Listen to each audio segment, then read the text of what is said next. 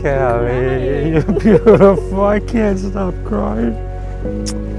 I love you, baby girl. I wish you the best with everything.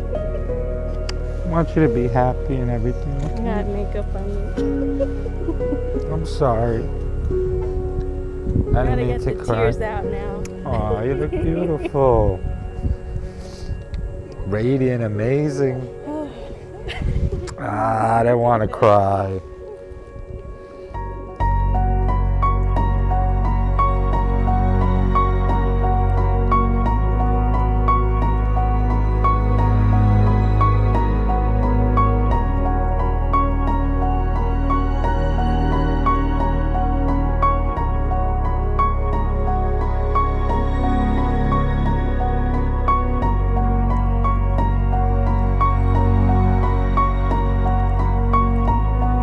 One gets married, the soul proclaims the mere fact that God united two unique individuals together to become one with Christ. You are going to become intimately together forever as one, in one union together.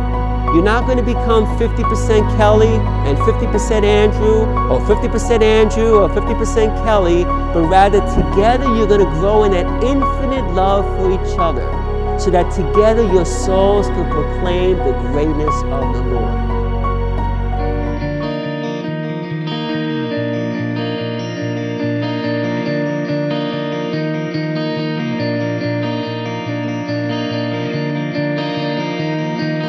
There's going to be times in the marriage life that's not going to be easy.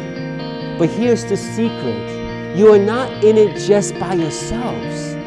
You are in it with God, who so loves you and cares for you and wants you to realize that He's part of this marriage covenant. It's not just you, Kelly, making a commitment to Andrew or Andrew to Kelly, but it's together with Christ that you make an infinite connection to grow in your love with one another. And so when things get difficult, you rejoice together, because it's together that you will overcome the difficulty with God. When things are good, you will rejoice together with God, for God has blessed your life with so many different things. Because God is always present in the lives of those who place their trust in Him.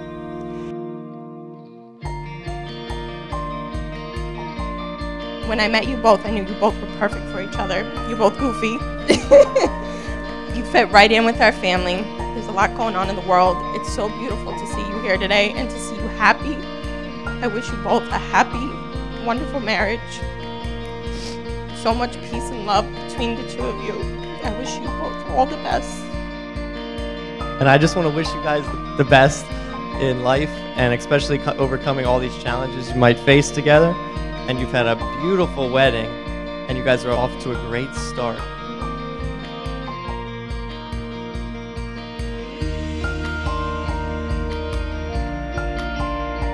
If you're looking for a successful marriage, or successful marriage comes from people who bow down before the Lord and ask God for the wisdom and knowledge to overcome all difficulties in life.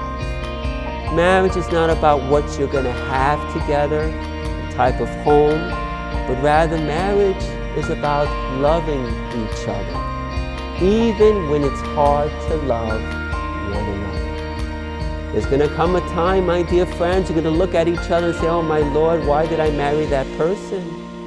But the reality is, hopefully, when you look at each other, you see the beauty of God at work in your spouses. Because God is present and God is real.